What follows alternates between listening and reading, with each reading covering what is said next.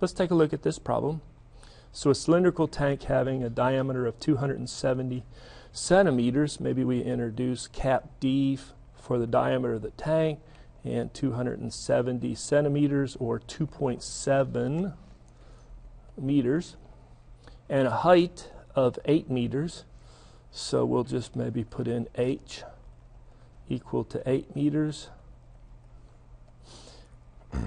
Water exits through a 1.9 centimeter diameter pipe located at the bottom of the tank. Well, here's a smaller diameter pipe. Maybe we'll use lowercase d, and that's 1.9 centimeters or 0.019 meter diameter for that pipe. The velocity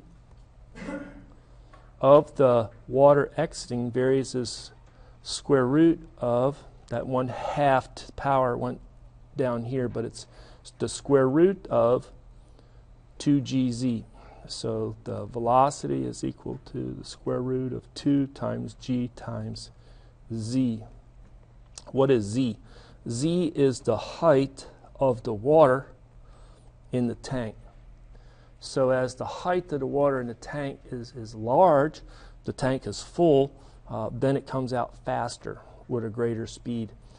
When the z is small, then it comes out not as fast, it's slower. Okay, the water level starts with the 40 cubic meters of initial volume.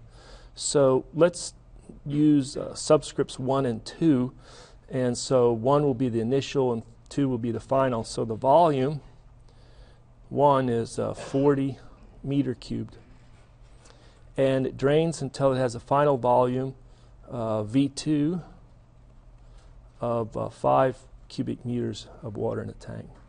So it says determine the initial height of the water in the tank. So what we're asked to find is Z1, right?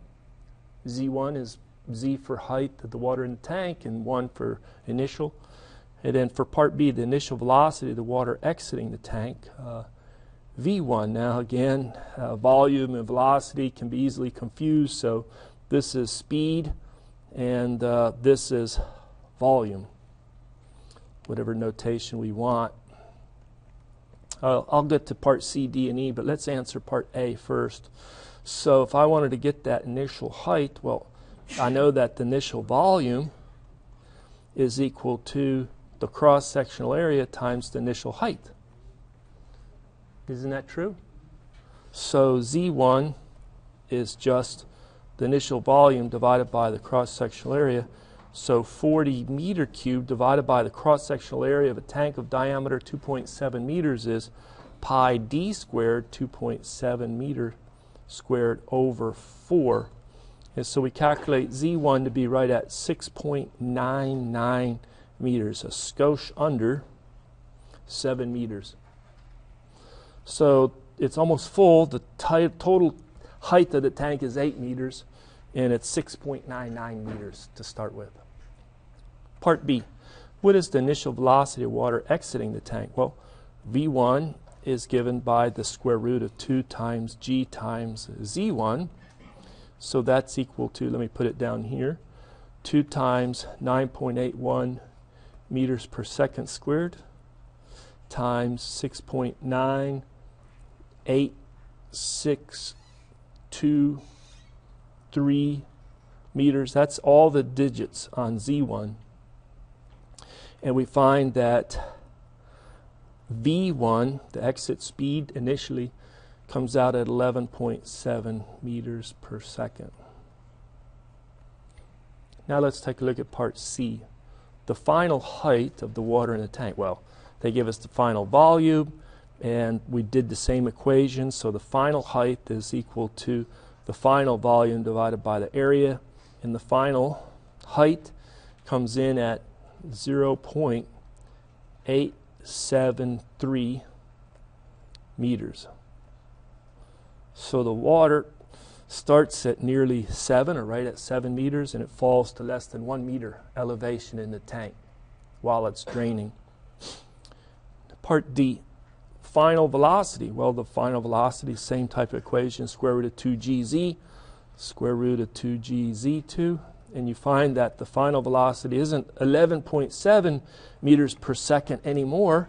It comes out at 4.14 meters per second. So it's a lot slower, isn't it? It's slower coming out at the end of that time when it's now the volume is only 5 cubic meters in the tank. All right, now let's take a look at the last one. What is the time it takes to drain from the initial state to the final state, from 40 cubic meters to 5 cubic meters in the tank? So we're asked to find that time. Now, what we do is we have a control volume. There's our control volume. It's basically the tank.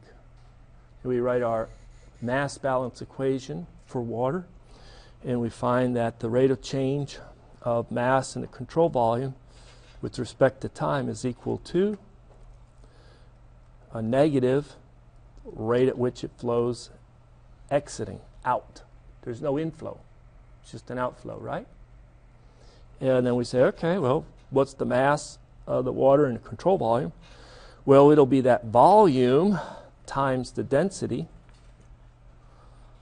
and that volume is going to be the area times the height. Isn't that area, the cross-sectional area of the tank times the height times the density, isn't that the mass of the water in the control volume? And then we have a time derivative of that. And then it's negative outflow, rho, times the exit velocity. This exit velocity, because I already have an A for the area of the tank, which is pi d squared over 4, maybe I'll have, the area of the hole, the area for the hole is pi d squared over 4. It's much smaller cross-sectional area for the hole.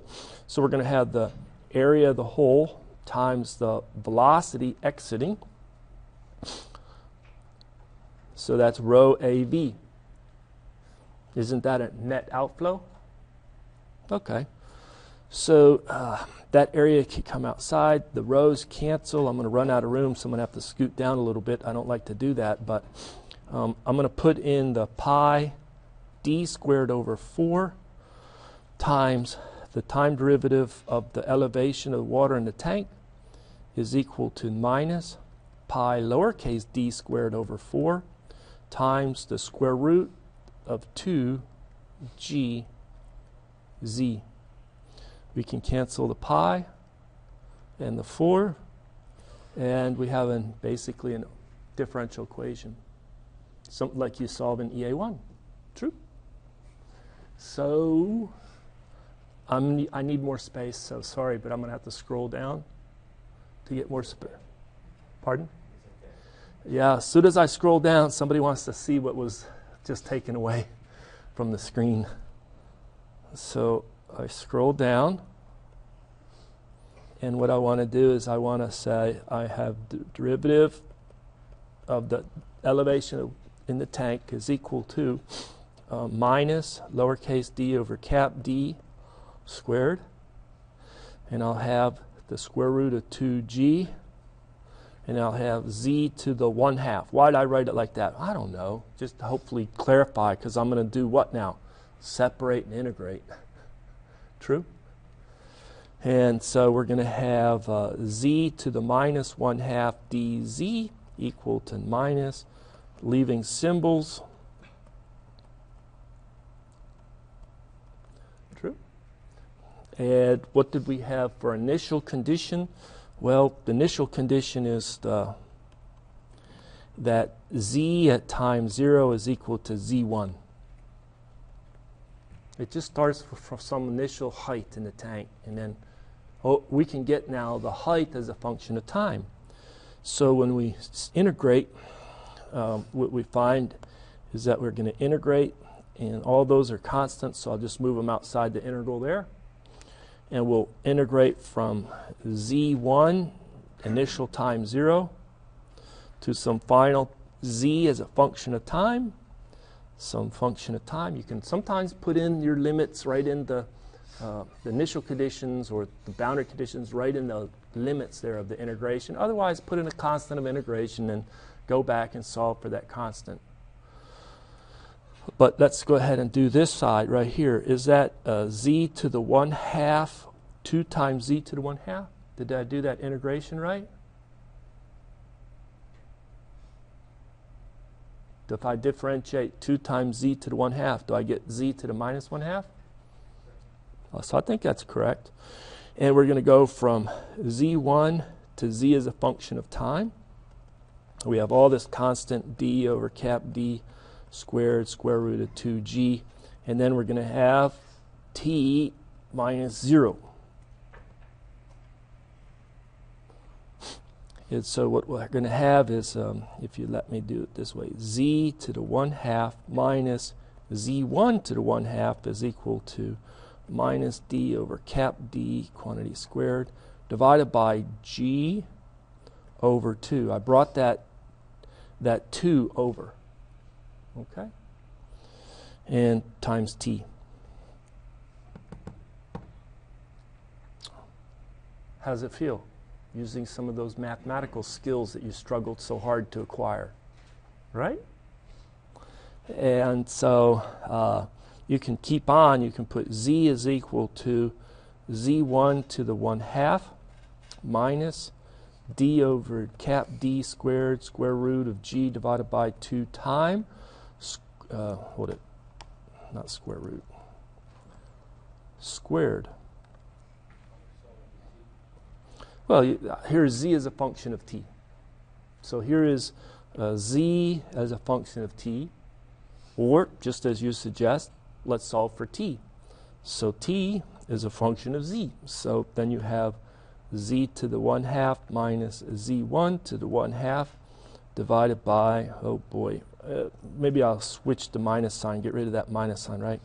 z1 to the 1/2 minus z to the 1/2 divided by d over cap d squared square root of g over 2.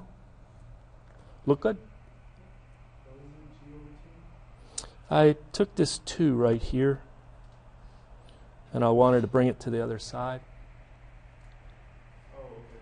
See what I did? Yeah. I'm trying to conserve space on the board. But at this point, we can now substitute our numbers. Z1 was initially 6.99. We'll do the square root of that. Subtract the final height, which was Z2, 0.8733, square root of that, divided by the diameter of the hole, 0.019 meter, divided by the diameter of the tank, which was 2.7. Both diameters are squared. Square root of 9.81 meters per second squared. And what we're going to find is both of these up here have the square root of meter as a unit, and you get the seconds finally. The time, chase the units. Be careful with the units, but you'll find that they come out to be 15580 seconds. That's a long time. 15,580 seconds.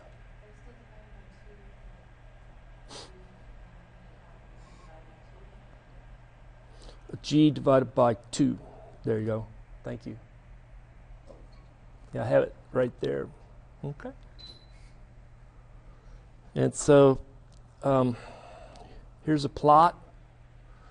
So it starts at just a skosh under 7, 6.99. It ends at a little bit under 1, which was 0.8733.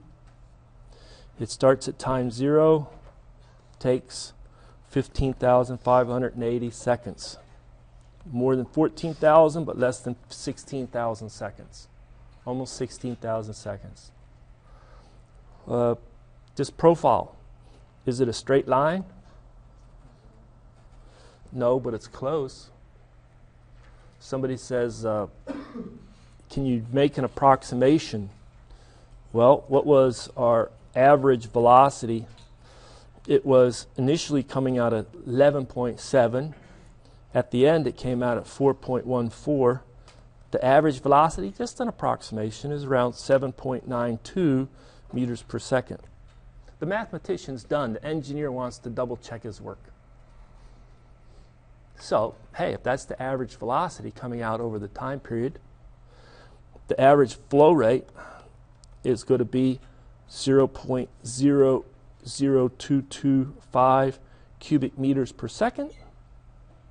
Hence, the draining time would be how much needs to come out? 35 meter cube, 40 to 5. That's 35 meter cubes come out at a flow rate 0.00225 meter cube per second. And this very rough estimate gives you